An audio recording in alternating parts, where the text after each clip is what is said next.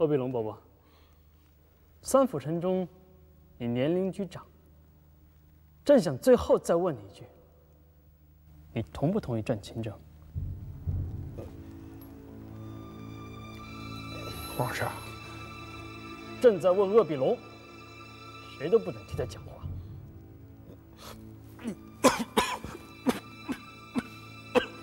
不要着急，想清楚了再说。不管今天朕能否亲政，你们每个人讲的话，朕都会记在心上。皇上，鄂必龙大人为人谦和谨慎，请皇上不要这样逼他。这叫什么话？朕这叫逼他吗？啊，朕作为皇上，连向陈宫问句话的权利都没有了吗？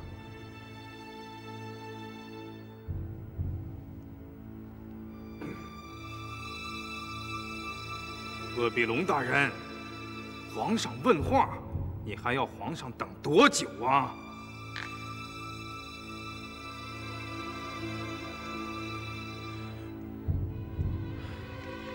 整个天下，包括臣的老命，都是皇上的。臣怎么会反对皇上亲政呢？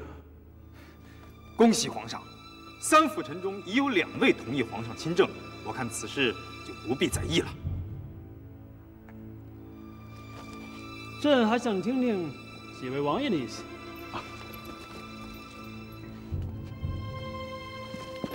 奴才乐乐赞同辅臣归政。皇上，奴才节书赞同。奴才等恭请皇上即刻亲政。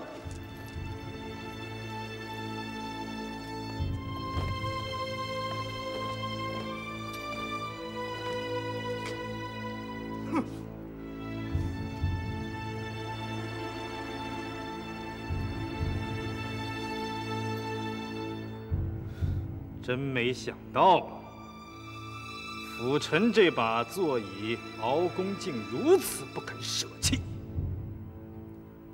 苏格撒哈之心，路人皆知。我现在不和你计较，亲政事大。今天就是满殿的文武，都请皇上亲政，恐怕也做不得数。怎么做不得数？莫非皇上的心中没了太皇太后？太皇太后早有明示，不理朝政。如果他知道满朝的文武都请皇上亲政，他老人家唯有欣慰，哪里会有反对的道理啊？未必吧。皇上以为呢？朕当然请示过太皇太后，就在昨天晚上。太皇太后没有异议。真的吗？皇上岂有戏言？敖公此话问得唐突了。皇上，请归座。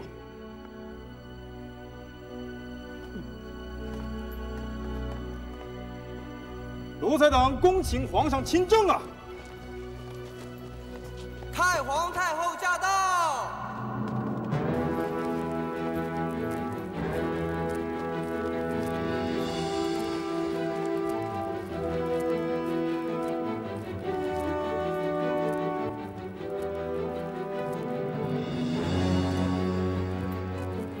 华奶，您怎么来了？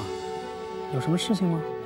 华奶耳朵长，听到这儿吵吵嚷嚷的，就让苏沫扶我过来看看。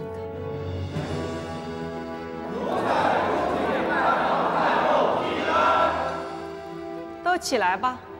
谢太皇太后。我是来听听你们该议什么议什么，不要搅了你们的正事儿。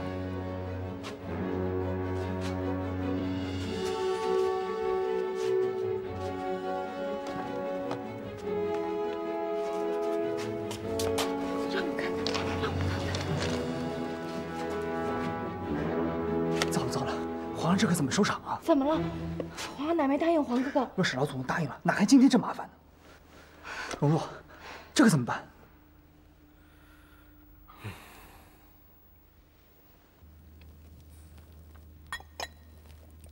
怎么都不讲话了呢？你们该议什么议什么，不要拘着我。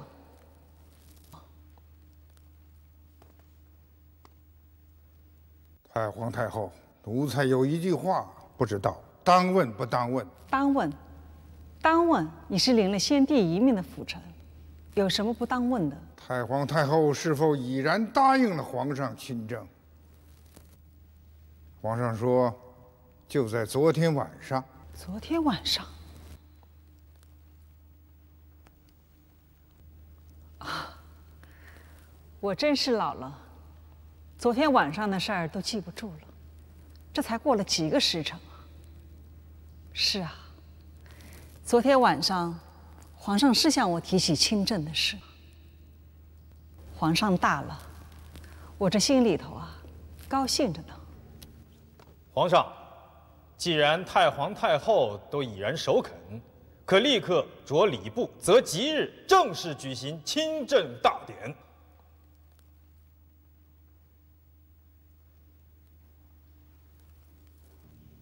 敖公还有什么异议吗？既然太皇太后都答应了，鳌拜无话可说。不，鳌拜，有话就要讲出来。奴才确实无话可说。这可不是你鳌拜的脾性。如果我一定要你说呢？奴才遵旨。这鳌拜，清哥姐姐，你阿玛到底要说什么呀？奴才以为皇上自幼聪慧过人，近年来又学业勤勉，日有所进，此乃天下人之福。可是皇上毕竟年纪尚轻，尚缺历练，面对纷繁沉重的朝政，倘若稍有闪失，那就是奴才的罪过。奴才一刻也不敢忘记先帝爷的嘱托。什么叫尚未成年？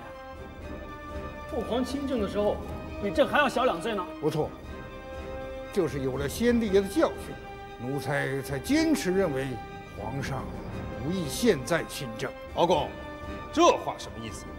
什么叫做先帝的教训？先帝的遗嘱里已经写得清清楚楚，先帝爷亲政时年纪确实尚小，易受他人左右。譬如推行满汉一体，朕以为推行满汉一体有功无过。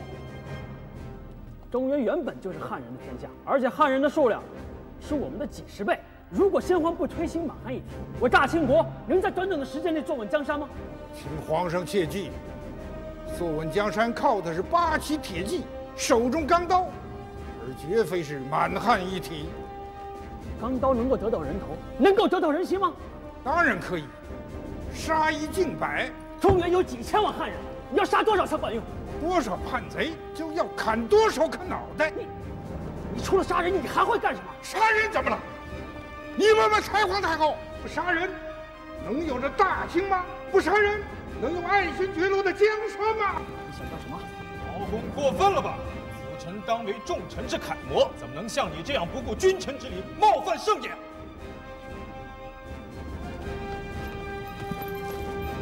太皇太后，鳌拜大人对皇上如此无礼，请太皇太后从重治罪。让他把话讲完。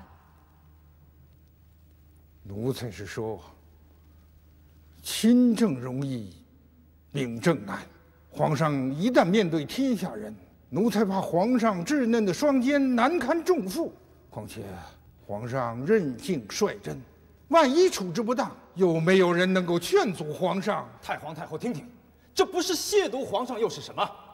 他这样一再的阻止皇上亲政，就是想成为第2个多尔衮。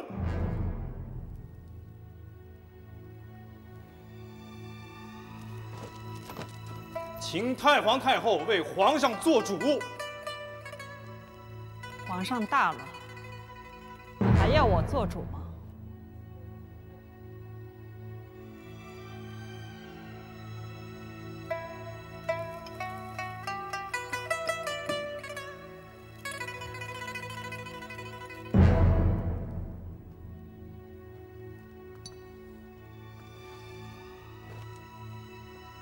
皇上自己拿个主意吧。